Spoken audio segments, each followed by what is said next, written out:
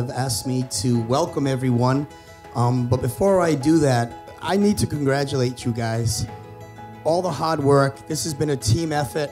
These guys, like they said, they've worked for over about 2 years to put this all together, and this is spectacular. How about a round of applause for Harry and Tammy.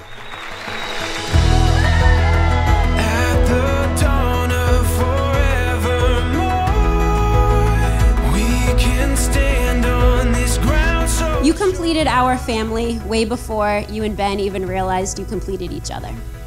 I will never forget the day we first met. My mom and I went up to Boston to visit Ben right after his first hip surgery, and you were right there by his side, taking care of his every need.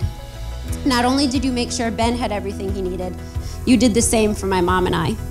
Tammy, you are the most generous, thoughtful, and loyal person I have ever had the pleasure of knowing. You are just truly a wonderful human being, and I am the luckiest person because now I get to call you my sister. This is what we've been waiting for at the dawn of forevermore. Ben, you are the brother I've never had, and you'll never know how much that means to me.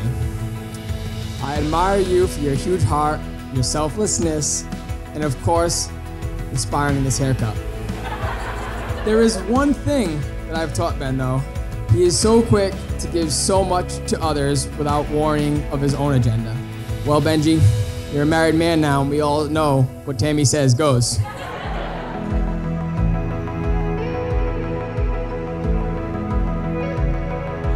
Give our dreams to the rising sun.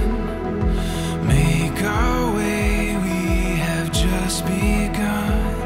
We're closer to heaven, there's so much ahead of us.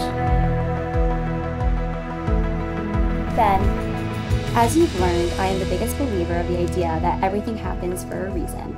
Of all the eligible bachelors at BU, who knew that one day I would fall in love with that soccer star I always saw on West Campus giggling with his buddies who are standing next to us today? Ben, I love you for 1,000,001 reasons, but above all, I love that you accept me for who I am. Ben, my promise to you is that from this day forward, I live life to the fullest with you, laugh at your jokes no matter how bad, love you unconditionally through the good and bad until the end of time. I'm so excited to do life with you. We're ready for anything. This is what we've been waiting for. My first promise is to do better today than I did on the day that I proposed. I asked you to marry me on that day because I was ready to create this with you.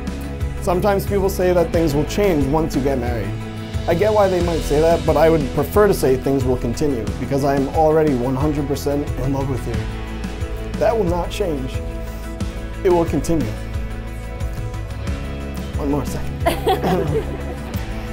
So, I promise to continue loving you with my whole heart. I promise to continue to be honest, loyal, and faithful to you. Most importantly, I promise to try holding in my farts. The rest is history. With that being said, you had me at meow. And with that, I pronounce you man and wife. Ben, you may kiss your bride.